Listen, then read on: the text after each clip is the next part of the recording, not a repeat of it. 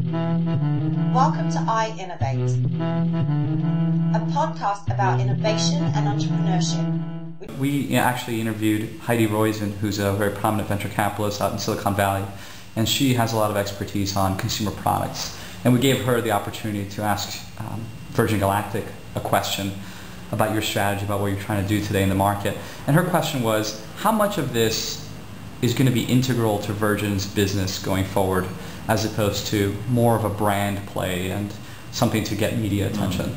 To be honest with you, it's when I first brought the idea to Richard, I had a keen eye to the fact that it was very, very good news for the brand.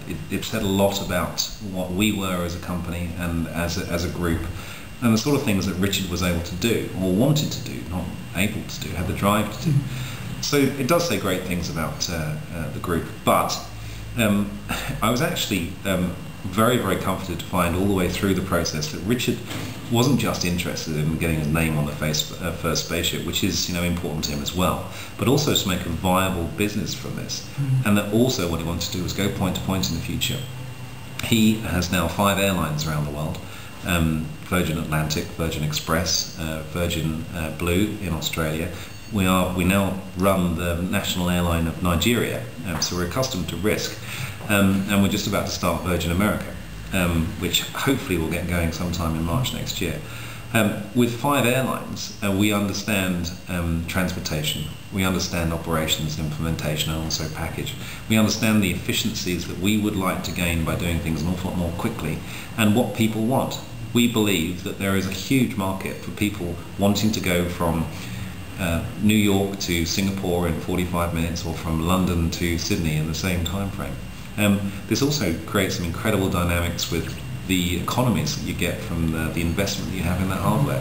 At the moment I fly an A340-600. It takes 24 hours for a return trip from London to Los Angeles. Now, we employ a $140 million aircraft to do that.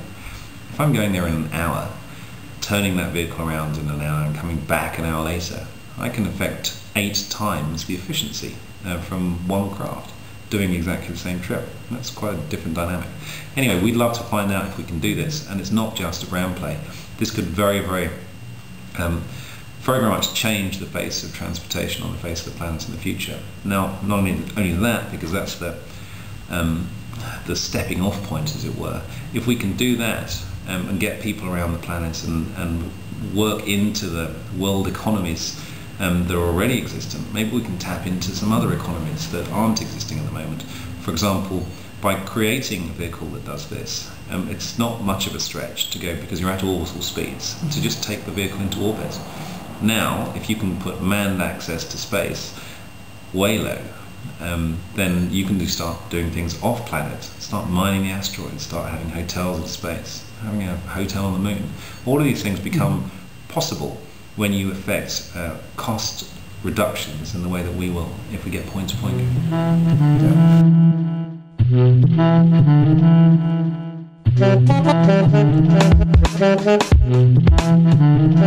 Yeah.